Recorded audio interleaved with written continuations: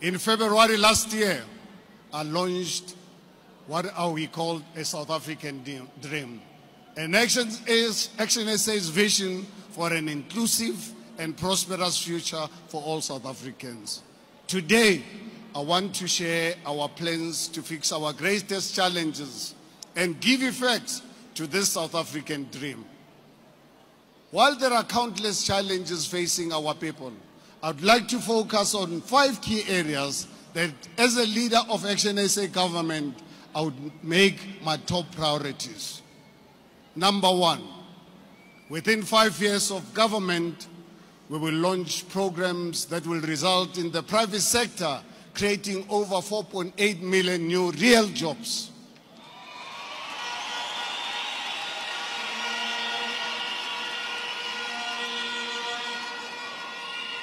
Number 2, we will end load shedding within 2 years in government.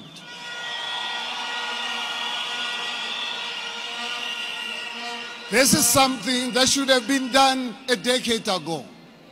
Number 3, we will ensure inclusive economic justice by implementing inclusive economic empowerment, a universal basic income stimulus, and a program of insourcing our people.